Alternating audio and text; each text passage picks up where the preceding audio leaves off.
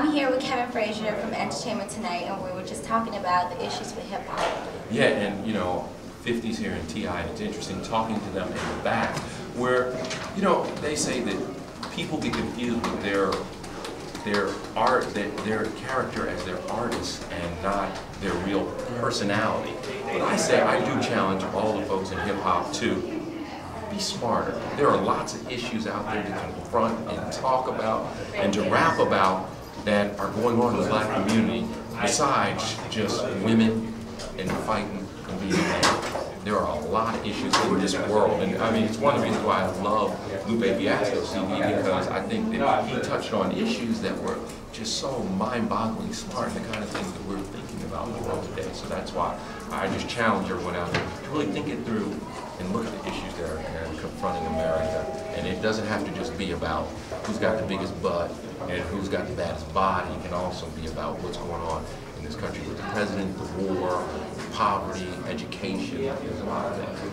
You know, also, I was going to ask you, you know, do you think that's what the people want, though? You know, because when they look at music videos and, you know, they don't want to see about the war. They don't want to see, you know, they want to see ass, titties.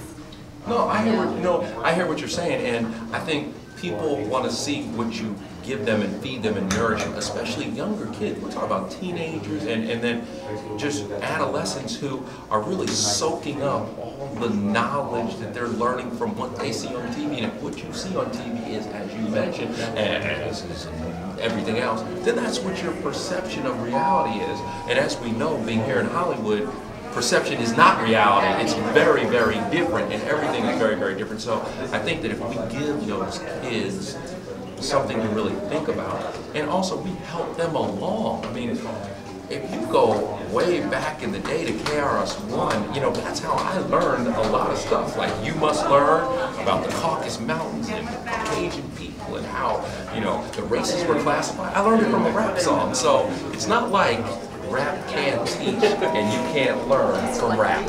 You see, I never grew up with the racist, you know, background. Myself, I'm Sri Lankan, so, you know, coming out here, you know, they mistake me for, you know, black. Yeah, you know, and now I understand what, you know. You understand racism. Right.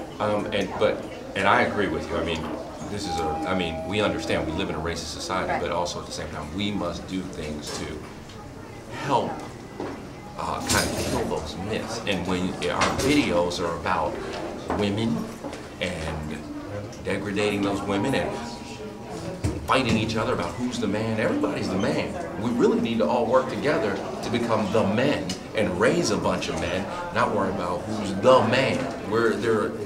There's so many things we need to do just to take care of ourselves and our own people. And also, if you look at the way things are going on in this world, I have no beef with people in different countries and different places, and I don't have a problem with them, and I don't think they have a problem with me. Somebody else does.